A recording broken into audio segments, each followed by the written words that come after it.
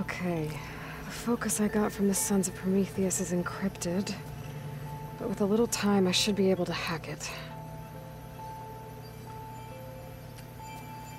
There, got it. Aloy, it seems you've recovered some property that doesn't belong to you. Well, you're not surprised to see me? You know, after you tried to sell me out to the Zeniths at the Hades Proving Lab? Hardly.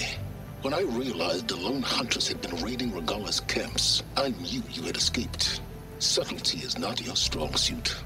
From now on, I suggest you stay away from rebel operations. You're meddling with something you don't understand.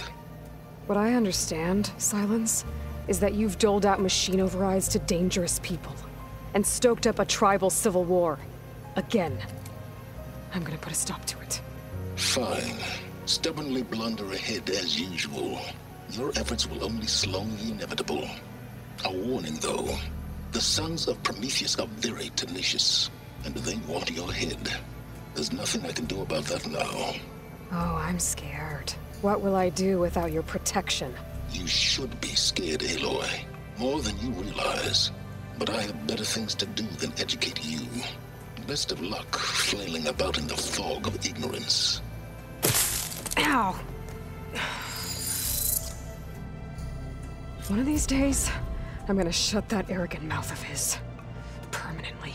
But first I have to figure out why he's doing